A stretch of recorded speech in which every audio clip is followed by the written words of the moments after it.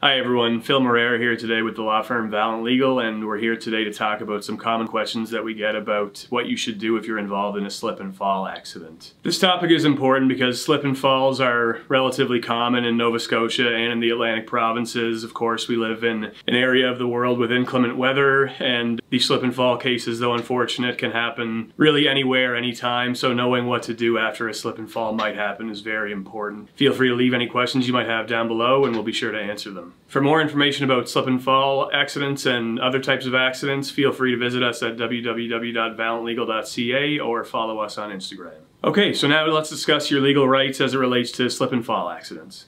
So number one, to cover the basics, what is a slip and fall claim, or I suppose also a trip and fall claim? A slip and fall claim can arise if and when you slip on someone's premises, basically. And a premises is defined very broadly in Nova Scotia under the law. It can be defined as really any land, structure, ship, vessel. It pretty much runs the gamut. There's some exceptions as it relates to portable structures, but by and large, most lands and structures are premises as defined by Nova Scotia law. A slip and fall case or a trip and fall case is often sometimes known as what's called an occupier's liability case. So an occupier is someone who is either in the physical possession of a premises or who has primary control or responsibility for what happens on those premises. Common causes of slip and fall accidents can range from ice on the sidewalk, slippery surfaces in the mall, raised or cracked sidewalks, raised or cracks in parking lots, potholes, accumulated water in restaurants, or other types of premises like that. It can happen indoors, outdoors. It again really runs the gamut.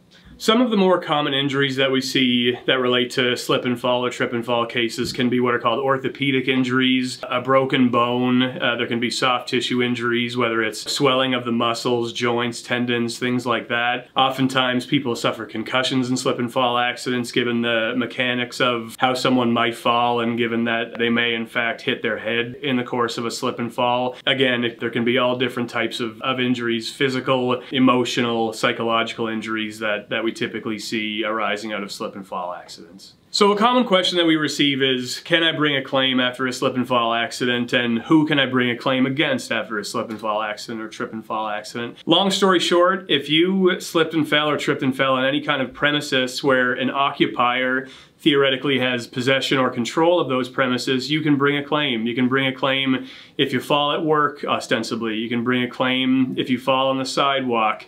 If you slip on a slippery substance in a grocery store or a shopping center, if you slip and fall or trip and fall due to hazardous conditions at a private residence, you can bring a claim in every and all of these instances.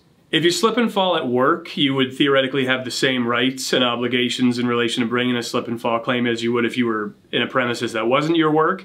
There can be some complicating factors if there's any sort of workers' compensation regime in place with your employment, but if there's not, then generally speaking, you should be able to bring a slip and fall claim in the event that you do slip or trip and fall at your work. So if you do suffer a slip and fall or trip and fall incident, it's important to make yourself aware of where exactly it is that the fall took place. There can be a number of different people involved as to who you would be bringing your claim against. If you slipped and fell at a building, for instance, you would theoretically have a claim against the building owner. You might have a claim against the building's tenant. You might have a claim against the property management company, the janitorial service provider, the snow removal provider, on and on it goes. Whoever, again, is in physical possession of that premises or in large part has any sort of control or responsibility about what happens on those premises, you theoretically would have a claim against any and all of those people.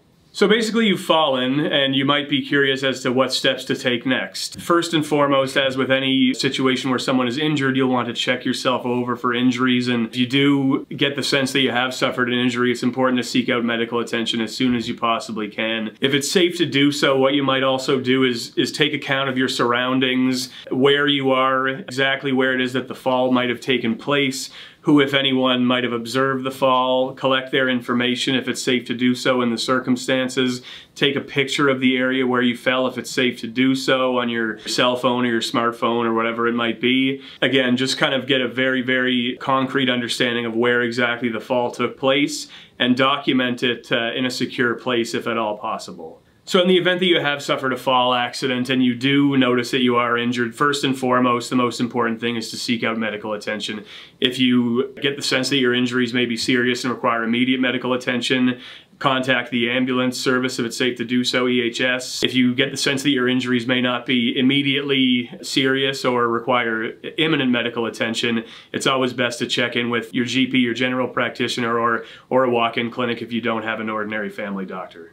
If there are witnesses nearby that you notice after suffering a fall incident, to the extent that it's safe to do so and medically doable, get the information of anyone that you believe may have witnessed the fall, again, just to document exactly what it is that they might have observed take place. And again, you should really make sure, first and foremost, that it's safe to do so and that you're in a physical or mental state to be able to do that before speaking and documenting the witness's information. So a question that we often receive is, do I need a lawyer after a slip and fall case? And the long story short is basically yes. In some personal injury claims, what's called liability, which means fault for the accident, can be relatively straightforward. But in the circumstances of a slip and fall or a trip and fall case, it's almost always not straightforward. The standard in Nova Scotia as to what kind of care an occupier needs to provide people coming onto their premises, the courts have held that it's one of reasonableness and not perfection. So a lot of different unique types of analysis go into what is reasonable in the circumstances.